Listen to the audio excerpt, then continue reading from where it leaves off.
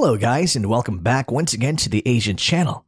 And today we are going to talk about China is in full swing for the continued development of the 5th generation J-35 carrier-based stealth fighter to acquire complete operational carrier capability.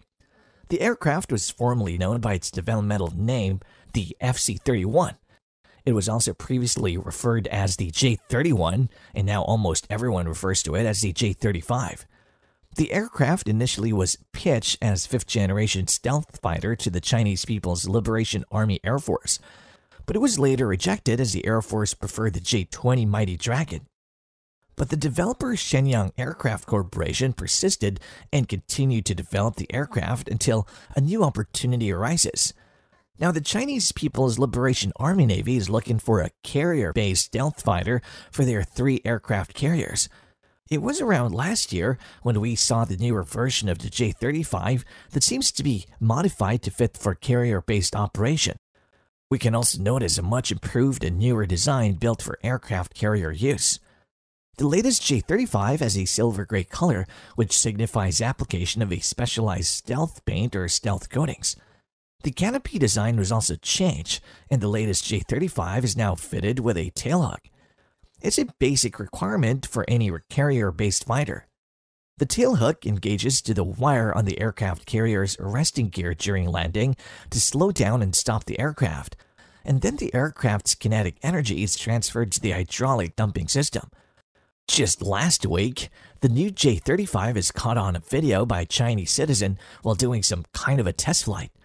The video is now widely circulating on Chinese social media. In the video, we can see that the J-35's landing gear is down. It's probably because the aircraft is coming in to land. But as you can notice on the video, the aircraft is lacking the pitot tube, a device normally used for measuring the aircraft's speed. The most possible explanation to this is that they're probably doing some tests for the aircraft's combat capabilities in other subsystems. They're probably doing a mock deck takeoffs and landings, radar stealth examinations, or installing and testing radar system in the nose. China has 3 aircraft carriers, the Liaoning and Shandong, which have a stowbar launching system or short takeoff but arrested recovery. In short, it uses ski jump on the flight deck to launch aircraft. And the latest one is the Fujian, which uses catapult-assisted takeoff and landing. Many Western observers believe that once fully operational, the J-35 would enter service solely to the Fujian aircraft carrier, and the Liaoning and Shandong would only use the J-15. But personally, I believe that the 3 aircraft carrier would use a mix of both J-35 and J-15. I believe the J-35 would also be perfect for the Shandong and Liaoning's operation, and that the J-15 would also be used by the Fujian. And here's why. The Liaoning and Shandong both uses ski jump to launch the J-15 from the aircraft carrier. There are 2 ways of doing this. One is at the forward position that allows 2 simultaneous short takeoff at the same time, but there are certain limitations at this position.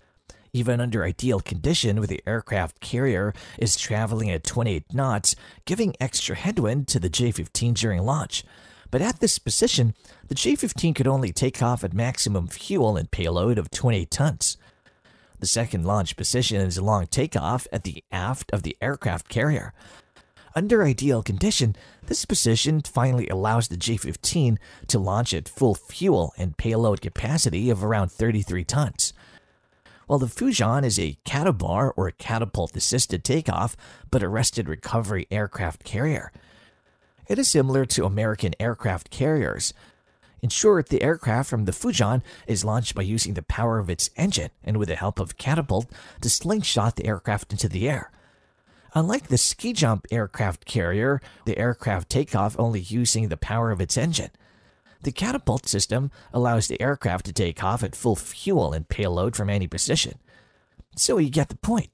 The J-35 is much smaller and lighter than the J-15, while also having 2 engines, so it has better weight to thrust ratio.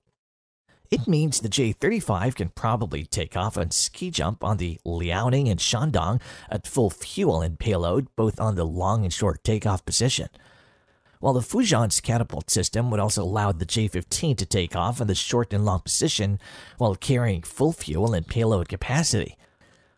Also, lastly, the J-35 is designed as a stealth aircraft, and it's designed for stealth operations, so it's limited to carry less payload on its internal weapons bay. Even though the J-35 could also be used for non-stealthy operation and add more pylons on its wings and carry more weapons for non-stealth operation, but it would take so much time and effort to constantly change the aircraft's configuration to meet certain mission requirement, when the J-15 could totally do the non-stealth operation at a much lesser operational cost.